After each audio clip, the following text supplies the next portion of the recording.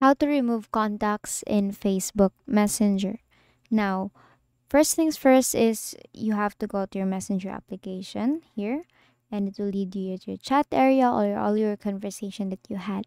You could actually connect your Facebook Messenger and your contacts through Facebook. So, that being said, you can actually manipulate or you can only remove your contacts in Facebook application and not in Messenger. Because as you can see, if you'll tap on this conversation here and then go to settings, there is no specific option that you can remove this person or you can remove this contact in your Facebook Messenger. Now the other thing is you can actually, but if you really want to remove the contact, all you can do is to block the person or restrict the person, and basically that is how you remove contacts in Facebook Messenger. And again, you can remove contacts in Facebook but not on Facebook Messenger.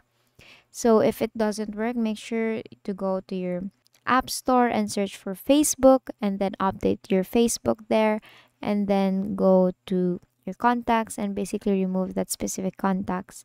And that is all for today. If this video helped you, please give us some thumbs up and subscribe to our YouTube channel for more tutorials. Thank you for watching.